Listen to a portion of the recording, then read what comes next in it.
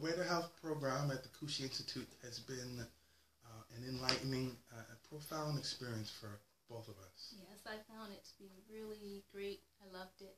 Excellent program, especially for someone who's interested in learning how to use nutrition to really help heal themselves. Absolutely. I mean, what we've learned about through the program, the Way to Health program, is really connecting the dots about food and the system, and really understanding that food is really medicine. And I really didn't always understand that, and so it's really kind of it's an experience that's spiritual and basic in nature as far as digestion and what the body does with food. Right. And before we came here, I really didn't know what to expect, what we were getting ourselves into, so to speak. But having been here for the Way to Health program, and we actually decided to take the program after that called Way to Health Plus, it really opened up my understanding for what foods to focus on eating to improve certain conditions that I may be faced with, and just understanding the balance of energy that's in foods. I was never exposed to that type of information, that food is energy. We know food gives us energy, but just understanding now the balance between what foods give you more of a positive energy and what foods maybe give you less of that impact. So, and just we learned kind of to disconnect the emotional connection to food, and all of us have that. And in these last 2 weeks, I think it's been a wake-up call of some of the emotional connections or restrictions or cravings we have to foods.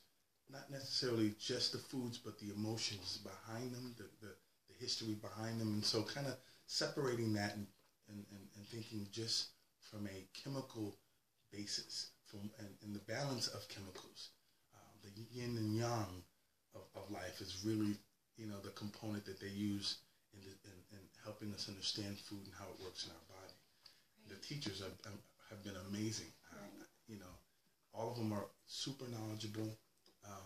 Particularly one of my favorite is Edward Esco, by far, because the way he presented the material about the science in food, such an animated way he did it. He really broke it down in a simple format. It was easy to digest the information, and he's just a fun, animated guy. Makes you really understand the principles a bit easier. Right, and the other thing I really liked was that in the classes we got to see, we had classes where they were explaining different sets of information, and then we also had classes where we were watching chefs prepare meals in front of us so we could kind of see how they're pulled together. And then we also had classes where we were the chefs and actually had to do some meal planning and also, really get our hands in it, cutting the vegetables. And I mean, for me, that's something that's new to me because my husband has been the chef of the house, and I've kind of sat back in the cut just letting him do that. But now I have no excuse to kind of help out a little bit. I'm excited about that. And so it's also empowering. I found that now knowing what foods are better to ingest than others, and knowing how to prepare them now, and it just kind of gave me a sense of empowerment, especially since we have our kids and we really want to do what's best for them nutritionally. And I feel like I have a good set of information to take home for us to really, move forward in this direction with the macrobiotics. So I'm really excited about it.